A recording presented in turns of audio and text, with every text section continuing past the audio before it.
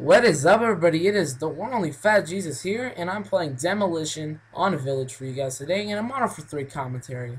And the gun I'm using today is the FAD, son! One of the best assault rifles in this game, and I'm using Red Dot on it with Impact, Sleight of Hand, Pro, Quick Draw Pro, and Stalker Pro. One of the 3 best perks in this game if you want to run around and demolish people. And what I like to do right off in any game mode, I like to go to the power position of the map. And one of the power positions in this map is this bridge right here. And throw a motion sensor over the gate really far so you can see if there's any enemies over there. As you can see, there's one enemy right there. So I run there, boom, boom, boom, pick him off real quick. And I want to give a little birthday shout out to my friend because I think he deserves some more subs. So if you guys are watching this video, please go check out his videos. The link will be in the description. And his name is David, and he's probably my best friend. You know, he's really one of my good friends. I've known him for like 4 years now. And he's a great commentator. His YouTube channel is youtube.com. The Hawk is yellow. And I just call him Yellow Hawk or whatever. So you guys go check him out, please. Go give him some subs. Say happy birthday. Just give him some love, guys. And I want to start talking about maybe some tips in Modern Warfare 3. Because I know a lot of things that most people don't know. And that's why maybe because I'm really good at this game. And I know a little bit more secrets than most people.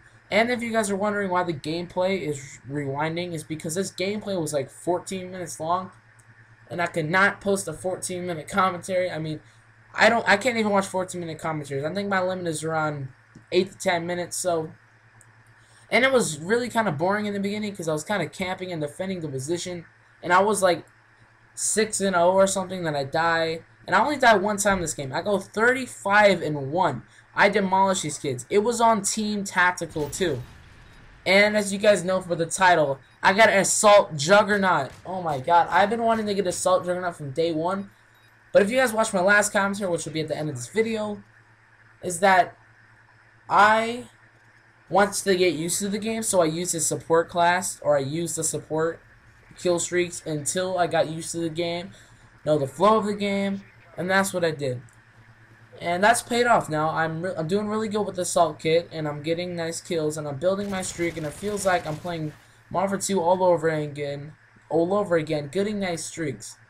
And they get a freaking payload from my care package, and I end up getting underneath this bridge and hiding there, and I get about 3 kills while underneath this bridge. The same guy goes to the same bridge and gets shot by the same weapon, the FAD, by me, son. And I rewind this part also, and at the end of this game, it is epic. I get the Assault Juggernaut, and I'm just like, do, and I believe I get like 11 kills with it, because I got a challenge afterwards saying, get 10 kills with the same kill streak or something like that. And now this commentary is basically on maybe how to get the Assault Juggernaut, so just some tips on how to maybe keep a 2.0 KD. Because my KD is about a 2.5, and I keep it in many ways. You have to think about every single move. And I'll explain that just a little bit more detail after this Reaper journal. Just kidding. Well, in order to get it 2.0 KD, I mean, you do have to do a little bit of camping. But I mean, a lot of players don't want to have a KD that's really good. They just want to mess around, maybe go negative every game, you know, have fun. And I have fun having a 2.0 KD. Me having fun is killing people and not dying. Some other guys' fun might be using a riot shield. That's perfectly fine. This game is to be played however you want to. I just got the Soul Juggernaut right there, baby!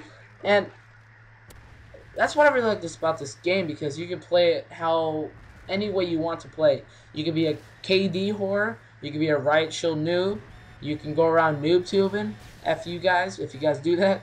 But you get to play it however you want to.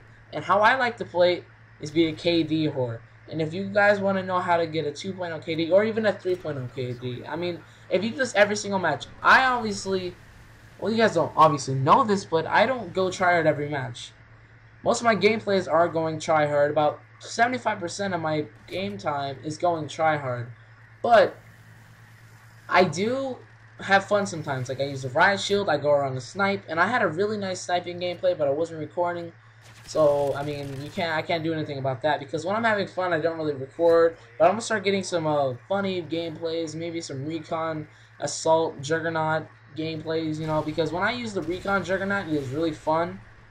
and I just run around with my USB pistol, and nobody can kill me. They're just too stupid to kill me. And if I'm playing with a bunch of noobs, it's just over with, and I'm getting kills with the damn recon Juggernaut with my USB pistol. And the Assault Juggernaut is really great for objective game modes because you can sit there with the LMG and you never get out of the thing unless you get stun grenades, shot in the head, knife, and then blown up, or you get hit by a predator. I mean, it's about 90% of the chance you're going to survive for the rest of the match unless something lucky happens. Like, I got the Assault Juggernaut. 2 seconds later, I got blown up by a predator missile. I mean, that's just bad luck. I guess they were waiting until enemy Juggernaut or something like that. Like, they knew I had a Juggernaut coming, they got a pred, and they waited for me to call it in, pick it up, hit it on. And something really hilarious happens to David right now, the Yellow Hawk. He calls an Assault Juggernaut as well, and it lands on the roof. And I'm like, hey, you can only have one Assault Juggernaut. It just isn't fair. It isn't fair, man. It is not fair. And here's a little quick tips. I'm going to make a whole commentary on maybe some strategies on how to get a 2.0 KD, but this is basically what I do. Just a little tips for you guys to scan in the commentary. You gotta stay in one position, and you gotta check your corners. You gotta check every position. You always gotta look down the sight.